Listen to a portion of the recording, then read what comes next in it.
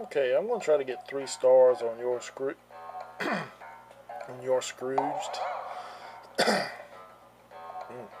you're like me, you're going to be playing this level a lot during the challenge stages. It's the first one, and if you lose, you have to start way back over. So you'll get really good at this one level.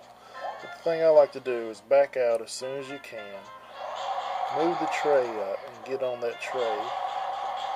And then stop your guy and try to move that one up very quickly. You don't want to have too much of a gap when you're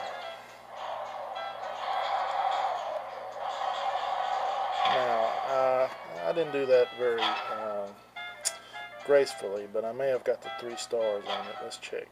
Yeah, I got the 3 stars. It wasn't very clean or pretty, but I did it, and that's pretty much all you need to do to beat this level. Thanks for watching.